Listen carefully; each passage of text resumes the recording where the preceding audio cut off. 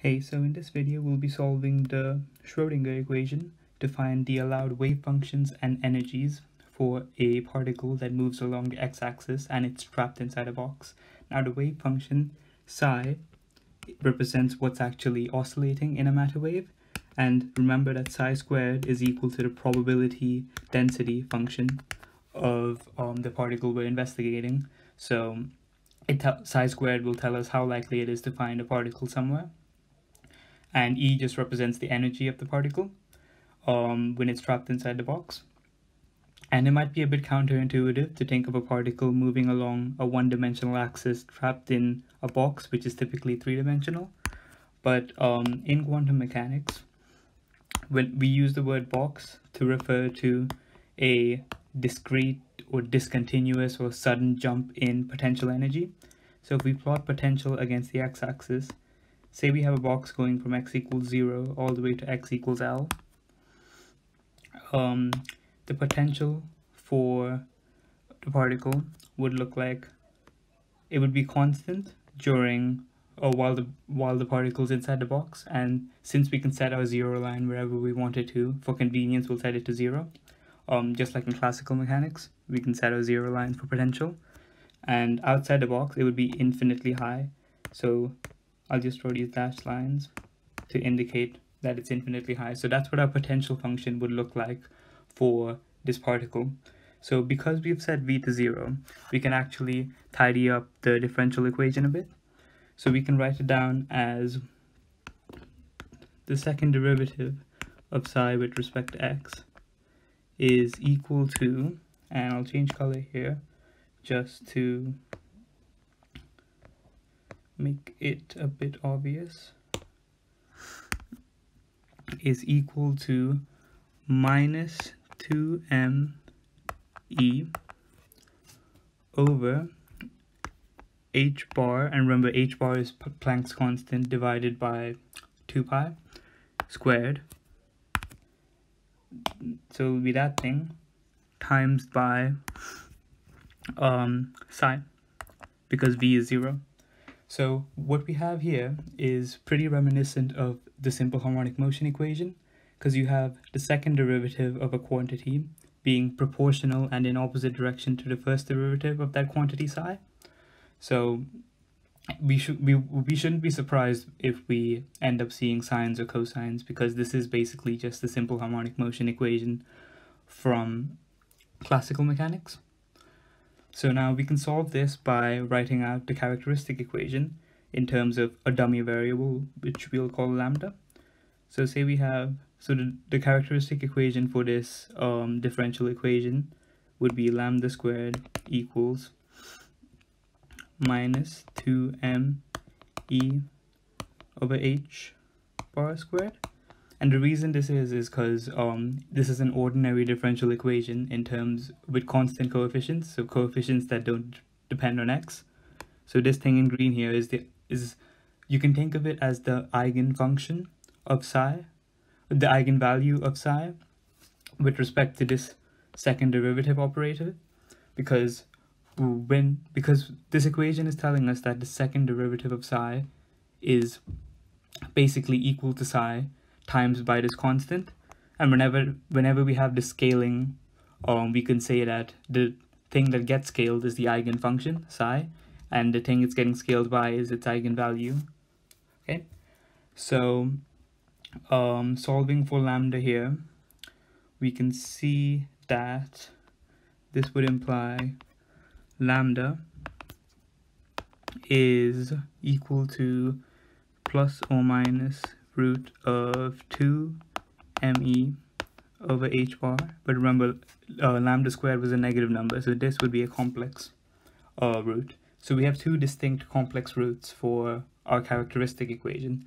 So that means our general solution for psi would look like some amount of sine this thing over here. So let's just call this a constant k, kx, plus some amount of cosine kx, and remember I've just relabeled k to equal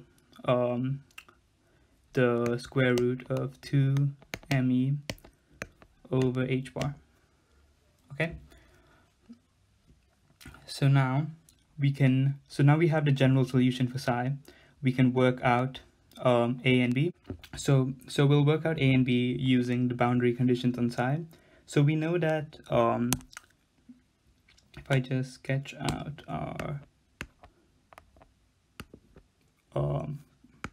our potential function again, we know that at x equals 0 and x equal L, the probability of finding the particle should be 0, because that's where the potential starts to go to infinity and psi needs to be a continuous function. So that tells us that psi at x equals 0 is equal to psi at x equals L, and they must both be 0. So from the first condition, psi at x equals 0, well, remember psi was just some amount a sine kx plus some other amount b cos kx.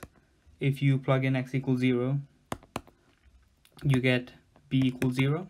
So now we found what b was. So now we can plug in our second boundary condition, that psi of L, which is equal to a sine kl, and the cos term disappears now because we found out that b is equal to 0.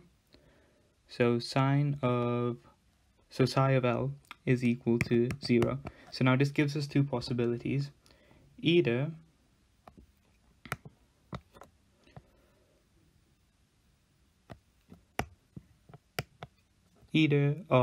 this implies that a equals 0, and if a equals 0, that means psi is 0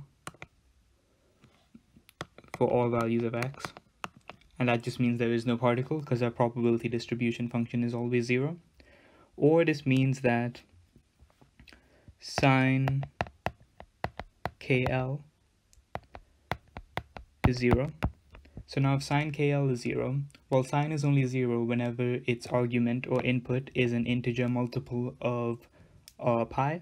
So that means kl can equal 0, or can equal plus or minus pi, or plus or minus 2 pi, and so on. So kl is equal to n pi, where n is an integer. In fact, we can restrict n to just positive integers because sine is an odd function. So sine of minus x is equal to minus sine x. So if we put in a negative integer, we could change it into a positive one, and the negative sign would just get absorbed into the constant a. So what we can say from here is k is equal to n pi over L, because L is just a number. So now we know what k is. We can rewrite our wave function. We can rewrite it as psi is equal to a sine, instead of writing k, we can now write n pi over L x, where n is a positive integer. So now we use the boundary conditions and we got rid of one of our constants, b, but we still have this constant, and we can solve for a using another condition, a normalization condition on the probability, which is a fancy way of saying, look, the particle must be somewhere on the x-axis. So if we integrate the probability distribution function over the x-axis, the answer we should get is 1. So if we integrate the PDF, so mathematically that means the integral of the PDF from negative infinity to positive infinity is always equal to 1. And since we know the particle must be in the box, this means that the integral from 0 to L of psi squared, the PDF, is equal to 1. So now we can just plug in psi into this integral, and what we get is the integral from 0 to L of a squared sine squared n pi x over L dx is equal to 1. Now this might look like a nasty integral, but we can deal with it. The way we work this out is, firstly, notice that this is a constant. It doesn't depend on x, so we can just factor it out of the integral. And now we have to integrate sine squared. So to integrate sine squared, we can use the trig identity, which I'll bring up on the screen. Sine squared of x is equal to 1/2 minus a half cos 2x. So sine squared of this thing over here is the same as 1/2 minus a half cos 2 of this thing over here. This is why you learn trig identities. And that is dx, and that's equal to 1. So now this we can integrate. So first let's take out the half to make things look neater. Half's also a constant, just like a squared. Integral from 0 to L. In fact, I could just do the integral. So that times, if we integrate 1, we'd get x. And if we integrate cos of 2 times something, we'd get, well, first we'd take out all of the constant coefficients, 2 and pi, and cos integrates to sine, 2n pi x over L.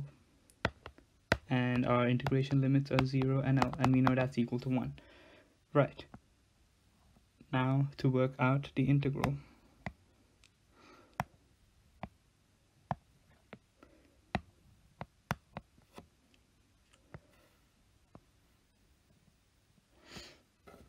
So if we plug in x equals L, we'd get, well, there'd still be that constant on the outside, times by inside the brackets. So x would just turn to L. Sine of n pi would always be 0 because it's sine of pi. The next one, when we plug in x equals 0, we get 0, and sine of 0, that is also 0. So what this is equal to is the absolute value of a squared over 2 times by L, and we know that is equal to 1. So this means that the absolute value of a squared is equal to 2 over L.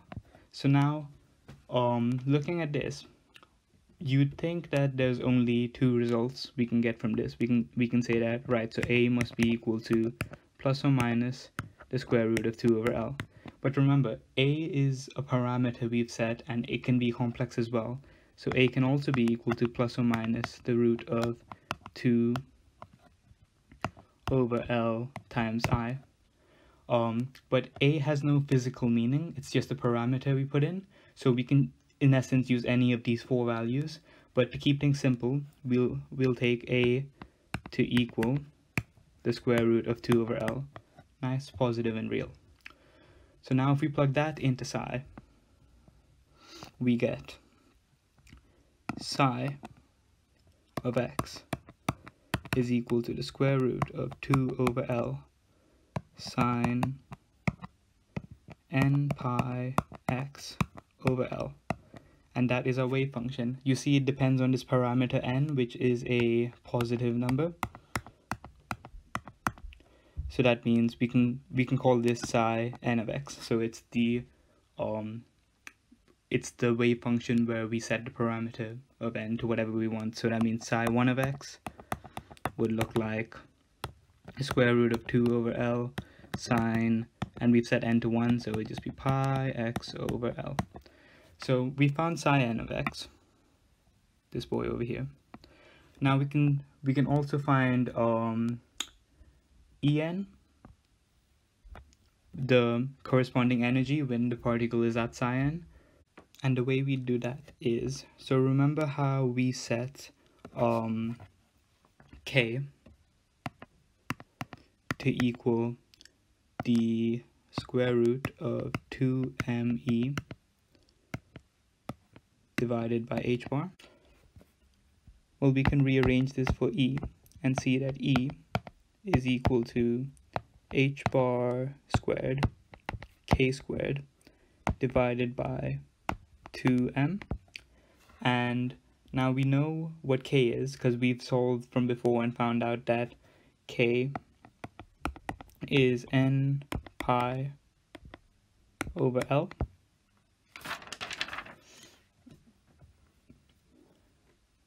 So if we plug that value for k into this expression for E, we get E is equal to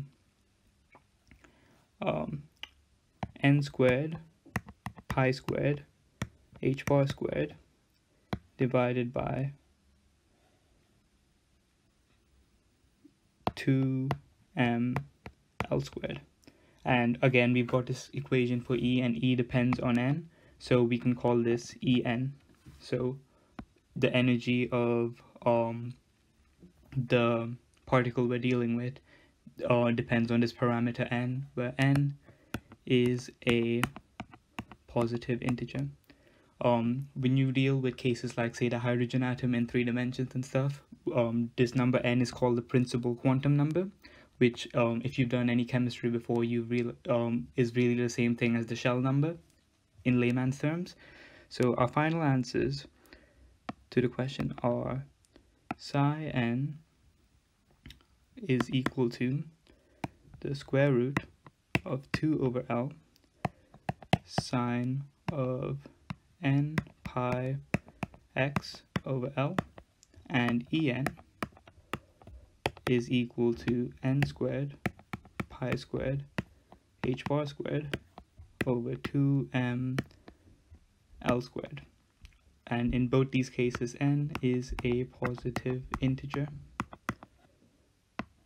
And that is our solution. We have solved the one-dimensional time-independent Schrödinger equation. So time-independent means it's constant energy.